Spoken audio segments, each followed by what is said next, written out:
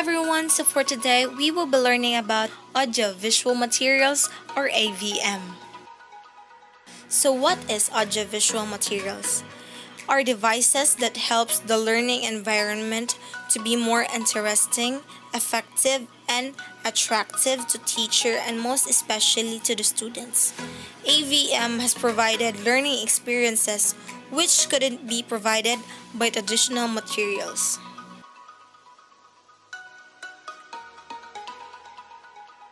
Types of audiovisual materials. Number 1.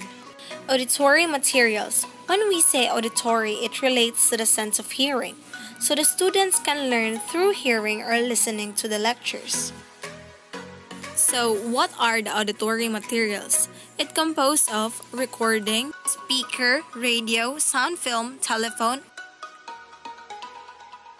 Recording are sound waves that are stored as a series of numbers and can be saved and be played hundreds of times. Speaker is an electroacoustic transducer or a device which converts an electric audio signals into corresponding sounds. Radio is a medium for communication. It transmits messages via radio waves. It can also provide listeners to hear programs and gather and gain information while listening. While sound films is a motion pictures with synchronized sound film intended for use in sound recording.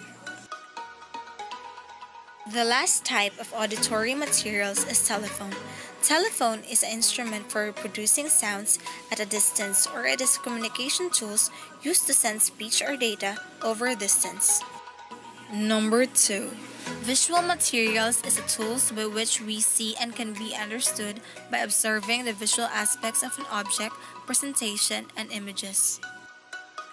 So, what are the visual materials? It composed of poster, PowerPoint, chart, photographs, bulletin boards, and projected materials.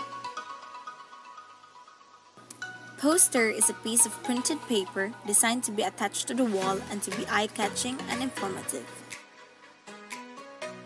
PowerPoint is a software application which is particularly used to present data and information by using text, and it is the most common visual material for presenting lectures and topics.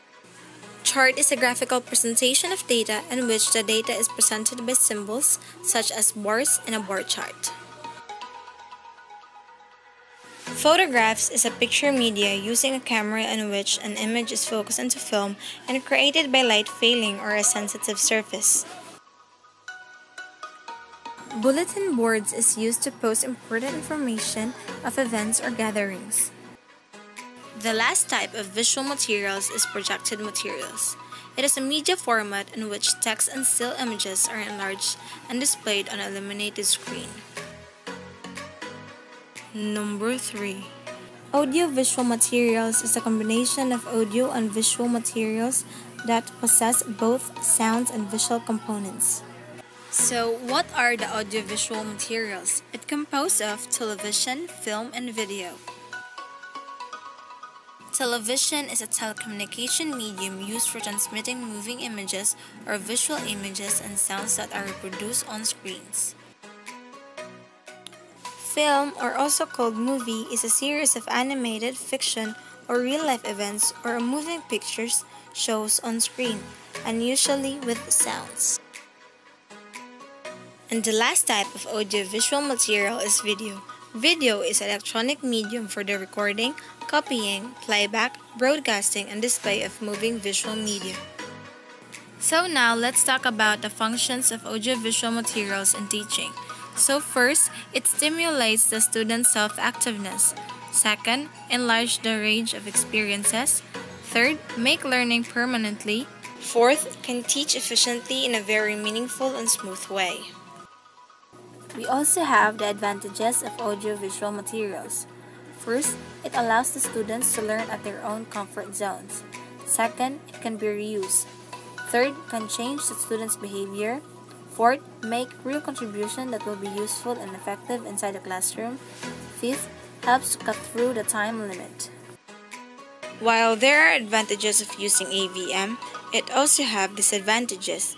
So first, it can take so much time if AVM hasn't been prepared before the presentation. Second, AVM may be expensive. Third, it also requires the right use.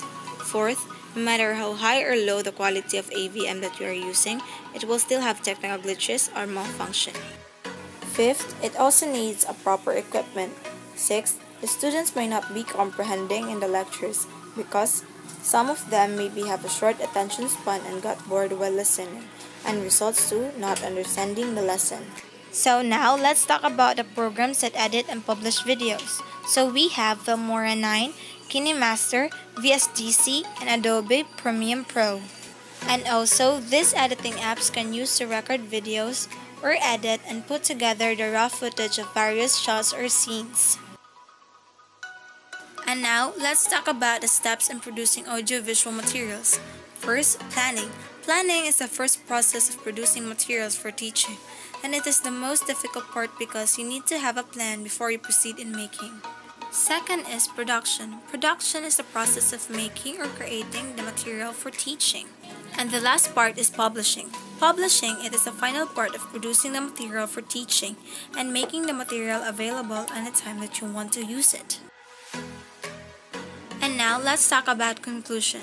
The teacher should be a media literate to be able to be effective in teaching and to be able to explore more in different ways of teaching.